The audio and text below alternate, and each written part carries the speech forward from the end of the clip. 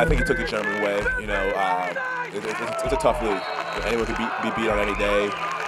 Unfortunately, it was our day to get beat. You know, we just didn't execute. We looked a little sluggish, a little slow, looked a little confused at times. So he took it on his shoulders, which is very admirable.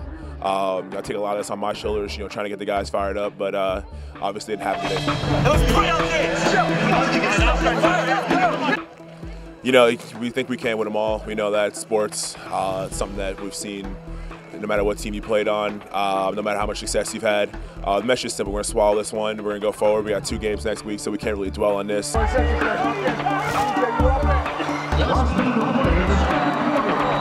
Yeah, it did. You know, but the thing is that everyone's dealing with it. You know, they don't have some of their guys. We don't have some of our guys. A lot of teams around the league don't have some of their guys. So, you know, we can't use that as an excuse. It's the way our league goes.